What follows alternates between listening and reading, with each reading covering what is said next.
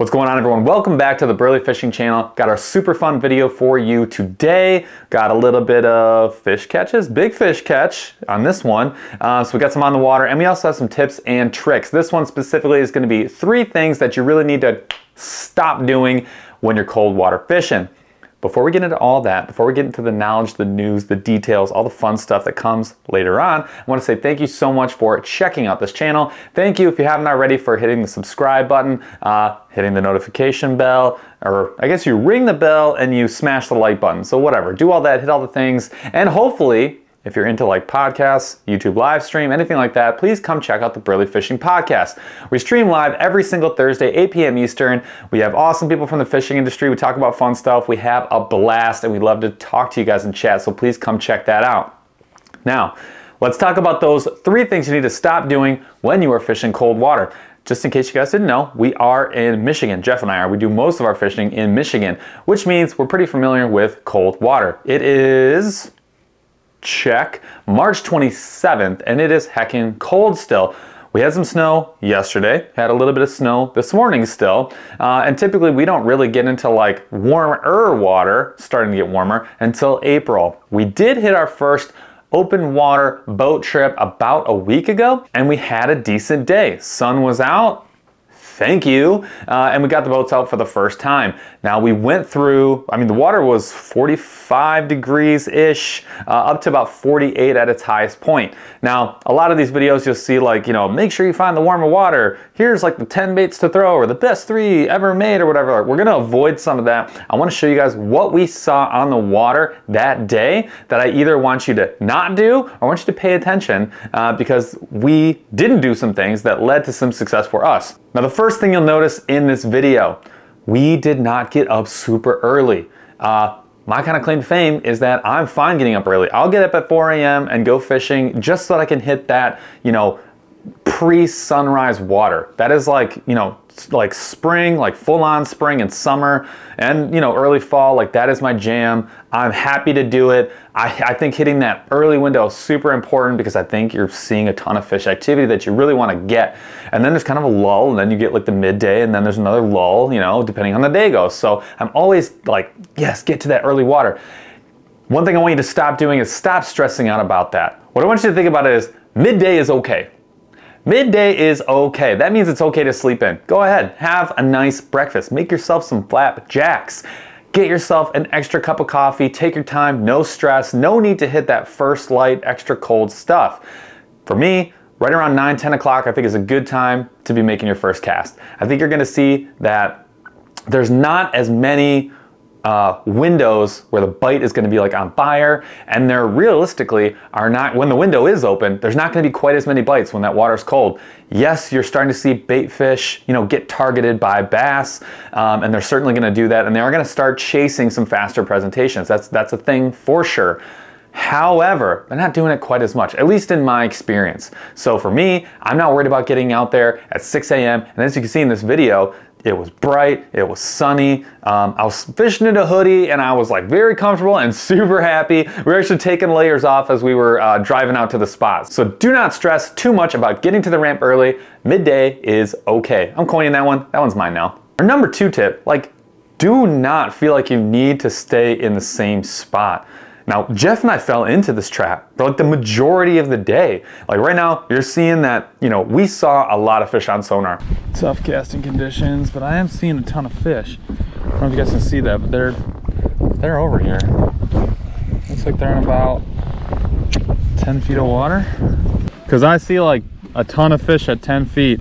Saw fish on the graph and spent like an hour, hour and a half of like a 4 to 6 hour day just trying to target those fish and having 0 success. You're just seeing cast, cast, cast. No fish, no fish, no fish. Pedal, pedal, pedal. Still seeing fish, seeing bait fish, which is what you're looking for, just not able to get those fish to bite. Now, that could mean that the window's just not open. They're not biting, they're not having it. It could mean you have the wrong bait. Absolutely. Just chuck and duck. Like, throw a couple baits at them, see if you can get some looks, see if you get some bites. Maybe you're seeing some fish move around. That would be great. But really, don't feel like you have to catch the fish that you see on the graph at that one time. feel free to move around. And you can see that, you know, Jeff was basically in this video like convincing me. He's like, please, can we go to another spot? I'm like, yeah, but I see fish right here. Yeah, I feel good about all our choices. I just don't feel like the fish give a shoot. Okay. Let's get out of here, dude. Let's just skip over to 4 Mile and give it an hour. You want to try and do the creek and just make this like a suffering video? This is just not happening. So I'm down to hit the creek across or drive, because I feel like they'll hit the cranks over there. I don't know. It's probably just purely previous confidence speaking, which is about to be shattered into a billion pieces. I'm gonna drown my buddy and then I'll be gone. So I was thinking we go hit that lake for a minute. Do I try and cut through or no? I mean, I'm definitely done on this lake. So let's skate. This is my error. This is something that, you know, I want you guys to learn from my mistake and don't do. And you know how I know that both my tip number 1 of, you know, midday is okay, and we're talking about, hey, like, you know, sometimes the window's just gonna open and the bites are gonna, you know, be fire. And then number 2, don't stay in the same place. They kind of coincided on this trip. Jeff and I did eventually, after I finally conceded to listen, decided to switch lakes. Yes, it was a pain in the butt, but we basically said, look, grab all your stuff, you know, pull the kayak out, throw it in the truck, do not take anything down, don't disassemble, like put the rods down for safety, but otherwise, like I wore my PFD, my camera and everything, and we drove to the next lake. It was a short stop, got out, you know, made it onto the water, had a little bit of a pedal, but still, like right when we got to the spot, I mean like right when we got to this new spot, I think the window opened up and we were on water that was a lot warmer. There was like a almost 5-degree difference. We were in like 42 to 45, or I think it was like 44 to 46 on the first lake. When we got to the second lake, it was like 48, 49 degrees. So yes, we found that warmer water, which is awesome. And then I think that bite window opened up because like right off the bat, Jeff catches a big old fish. So gonna have to find the bull, unless they're just out here roaming, which they could be.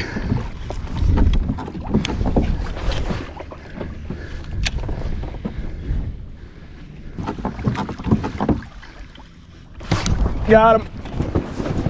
Dude, decent, decent. Yo, he's a tank.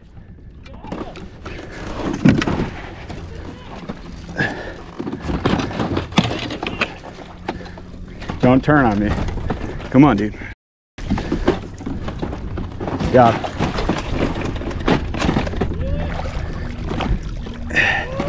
Yo, it's a giant, dude. Yo! Holy dude. Yo, this might be like a 6. I'm not kidding. Oh, dude. Ready? No, not even. Are you kidding me? 4.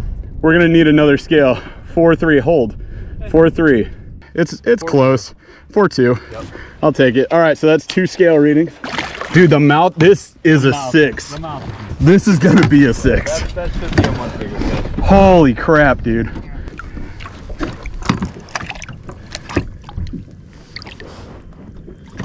Wow.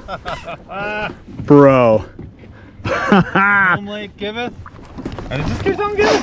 Oh my gosh. A super nice fish. It was only 4 pounds and like, 4 pounds. Dude, a 4-pound fish this early, that skinny, with a mouth, the one that had, hecking nice fish. And it was in like the first 10 casts. So yeah, don't be afraid to switch spots. Midday is okay. Midday is okay. That's number 1. Sleep in. Number 2, just go find another spot. Don't be married to the first fish that you see on graph. Be willing to explore that lake and start looking for that slightly warmer water, and just keep moving until that bite window opens up. Just try and stay on the fish if you can, but don't feel like you have to catch the first one you see on the graph. That's also something that is like, I need to work on this entirety of the rest of my career. It's like one of my biggest faults. I have many, but that's one that I need to work on. So I need to listen to Jeff. I said it, it's on camera. I already hate this video. Now tip number 3, do not, and I mean like do not be afraid to fish shallow.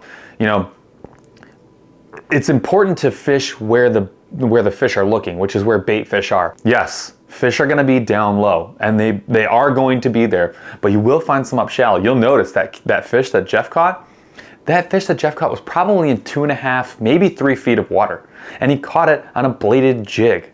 Like, what? It kind of defies a lot of what you hear. You're like, jerk bait, you know, twitch, twitch, pause, wait 10 seconds, you know, whatever. That's certainly a great way to fish. Suspended fish, you know, act like a suspended bait fish. That's absolutely a great way to fish. It's like one of the top ways. I'm not contesting that, but what I will say is don't be afraid to absolutely burn a bait up shallow. A bladed jig is a great option. So a chatterbait or a bladed jig, just like this one right here, is one that you're gonna wanna, is one that you can grab. I like to do one in a 1/2 ounce or 3/8. That's kind of like my standard 2 sizes. This one happens to be by Battle Baits. I actually did a video on this, like I think last Friday when this one drops on a Monday, on this bait. Go check that video out if you wanna see more on this bait. It is a heckin' cool bait. But feel free to do that. That's a great option. Another great option, one that maybe you wouldn't think to fish of in this way, and that bait is the lipless crankbait. There is no, honestly, there's really no place where this is not gonna serve you very well, but one of the things that people don't do often enough is burn these super fast, like I'm talking like 8.1 type 8, you know, gear ratio, bait caster speed, burning one through shallow cover. Somebody who does this really well that I, you know, really appreciate is Josh Moody on Instagram. Go check him out. You know, he preaches it constantly, and you see him catching some gigantic fish, burning a lipless through shallow cover. Now, there's a lot of people who do it, but I just like watching him do it because he's all about it and he does it all the time. But realistically, like this is a great bait for burning through shallow cover. One that, again, would surprise you. This is also an awesome bait when they're chasing stuff. So when the bite was on, this is the bait that I went to. I got a fish. Look at me. Look at me. I'm a guy. Guys, a fish. Me? No. Yes. Come on. Come on, you little dork. There you go. Oh, I got him on the lower gill. Sorry, dude. All right, my man. First spring bass, little baby, but it counts. Can't believe that fish was sitting. Oh, got him.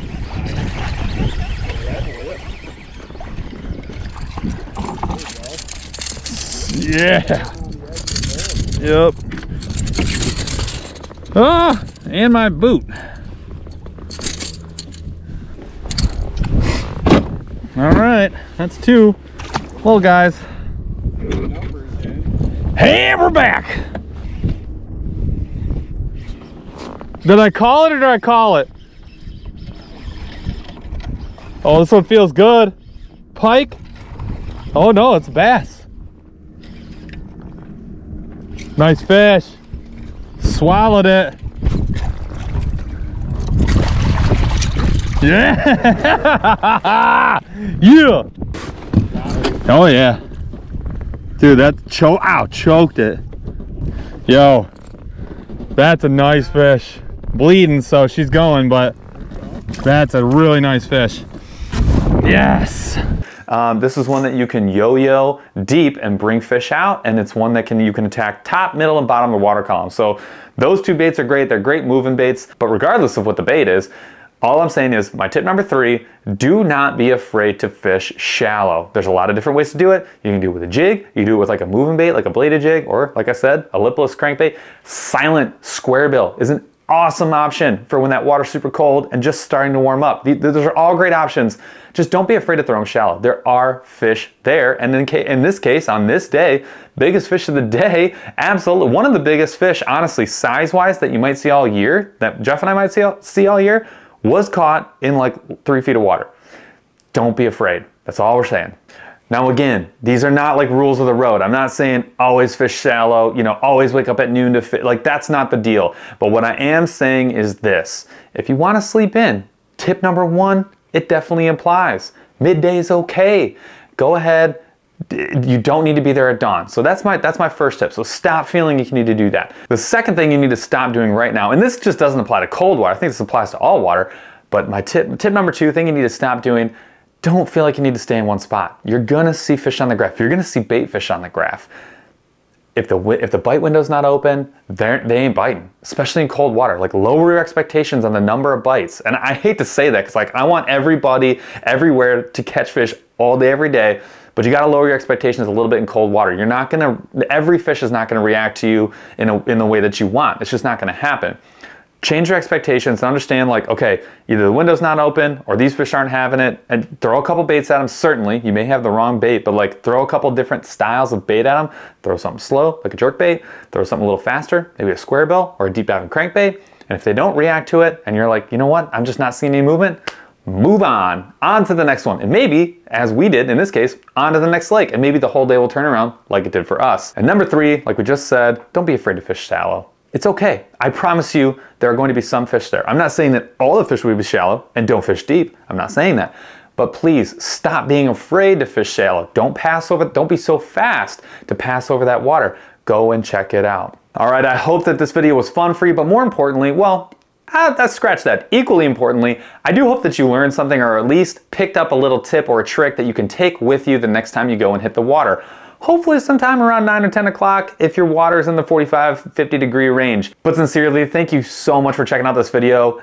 We love our little Ned Rig Nerd community that we have begun to cultivate. So please, if you want to join, you can join us as a member. You can hit the subscribe button. We love to see that. You can smash the like button. You can ring the notification bell, or you can join us Thursdays, 8 p.m. Eastern on our live stream, which streams on YouTube, or you can check us out as a podcast.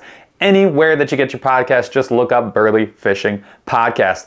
And we will see you, if not on a live stream, out on the water.